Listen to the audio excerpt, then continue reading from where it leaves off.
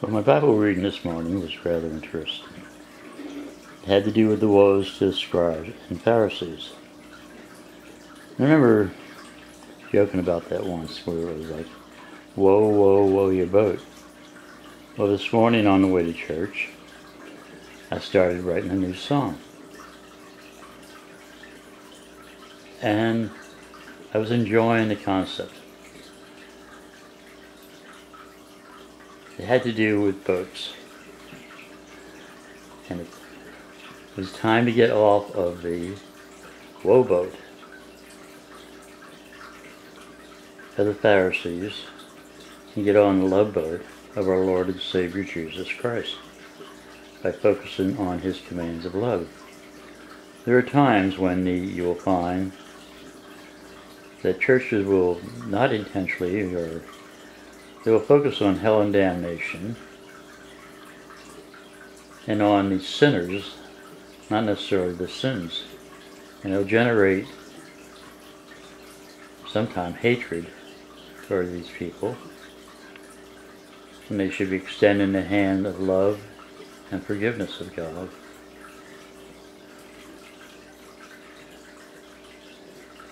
When I sat at the table I couldn't help but look at this beautiful rose that was given to me by a lady, Sandy, that I cared for and cared about. It once was painted.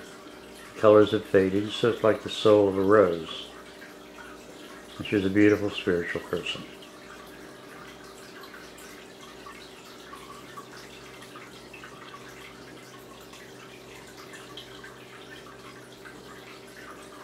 This again is my table that I enjoy reading the Bible. I have candles that I will light. I'm very fond of the devotion to Jesus' Heart of Divine Mercy. And Mother Mary is special. I've been to Lourdes twice. I've shared large water with a great range of people. Some of them people who were supposed to be on their way out. And the prayers were answered. On my 3 Bibles, I have written on the front, "I am with you when you seek my words." There have been times in my life when I will feel and hear in my heart the words, "I am with you." And there are times when I'd hear that there are things that are miracles. At the time when I went out and my home was in danger of foreclosure, and the night before my blood pressure was going up and down like the elevator in the Empire State Building, I wanted to calm it down.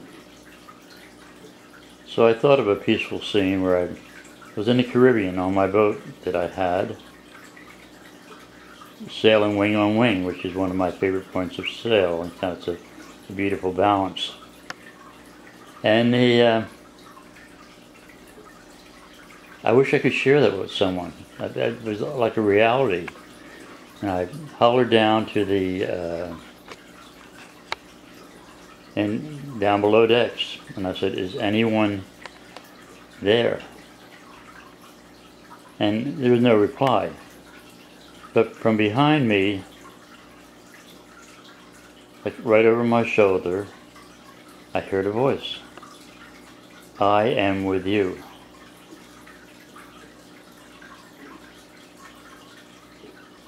Now the next day, I went out, and first off, when I heard that, an incredible calmness came over me, and I just felt wonderful and at peace with the world. And the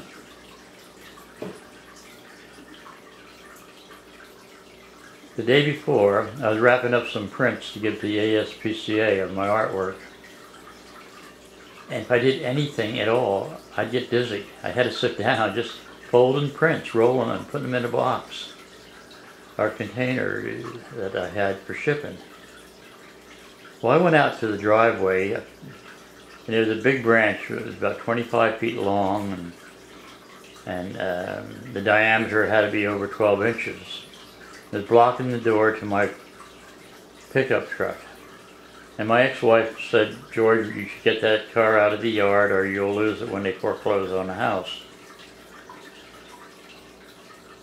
Well, I actually went out with a 14-pound skill saw. And I cut down the branch that was blocking the door to the car. Then I cut down more. I'd go up on the top of a 6-foot ladder, holding on to one branch, small branch that I just cut off, then cut others down. And then they would topple to the ground but still be attached. And I'd move them from side to side until they would collapse off the tree. I was amazingly strong. I did not have any form of vertigo or dizziness. And my children could not keep up with me, and they're young husky guys if they were doing that work. And I did not lose my house back then. That was back in 2009. But now that I'm in danger of doing that, I've been much more involved with my spiritual journey. One of them involved the lady who painted the rose on that is reflected in the sunlight right now. I was caregiving for her in my home. She was terminally ill with cancer. And she told me once that Mary said that she could hold baby Jesus. She was very much in pain. And I said, "While you're contemplating holding baby Jesus, what I want you to do is breathe in the air that Jesus is exhaling. Breathe in Jesus. Exhale joy, love, and peace." But first I said exhale pain. We did that a number of times. Then I said exhale joy, love, and peace. Well, the pain had left. And she started singing Joy to the World. We said the rosary together. Now I've done that with patients in a rest home, and I've had the same result in reference to them singing afterward Joy to the World. They were surrounded by the ambience of God's love. Well, today I started a new song.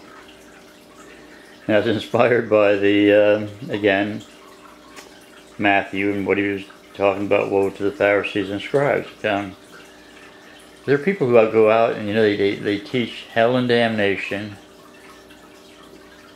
They inspire hate among their parishioners that is sometimes directed toward gay people. It could be Moslems, it could be anyone. It encourages their flock to be judgmental, which is the opposite of Christ's teaching. Jesus is all about love, with his commands of love, and his new command, John 13:34.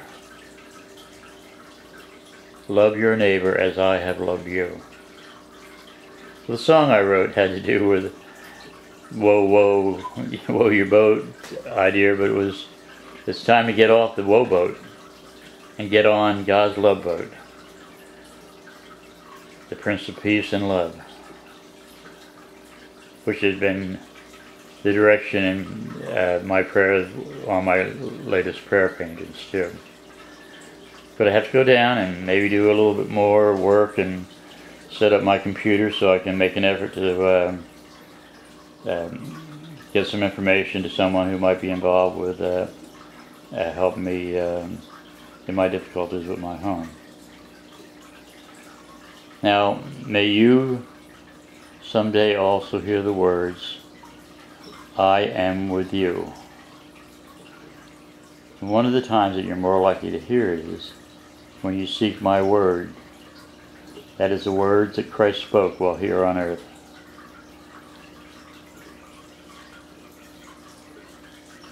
The red Bible that you see over in here, I have 3 Bibles. One I call the VA Bible that I got when I was in a PIC line in the hospital at the VA for a couple months. And I'd bring my guitar and my wheelchair and sing and pray with different patients. And I once did an exorcism on one of the homeless people that I had in my home. And I really didn't know what I was doing. but it's done in good faith anyway. And I said, in the name of Jesus Christ, if there are any evil spirits, please leave this poor lady. And I believe they did. But it was unfortunate, I think, that the spirits that I got out of the lady might have entered my son. He did a tremendous amount of damage one time, shortly after that.